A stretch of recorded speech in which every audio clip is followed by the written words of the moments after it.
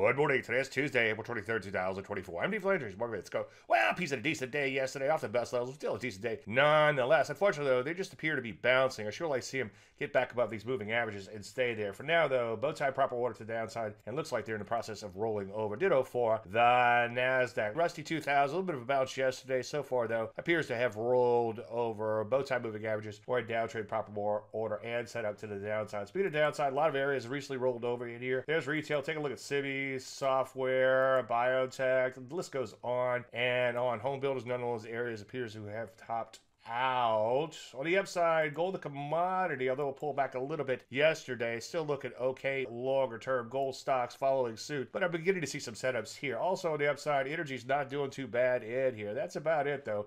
Most areas are looking questionable at best. So what do we do? Well, it's going to be the nature of this retrace bounce that's important. If it keeps bouncing and we get past those moving averages, then we might be okay. Otherwise, this could be the beginning of something much bigger. Any questions, as usual, Dave at DaveLandry.com. I'm Dave Landry. You can start a market in a minute.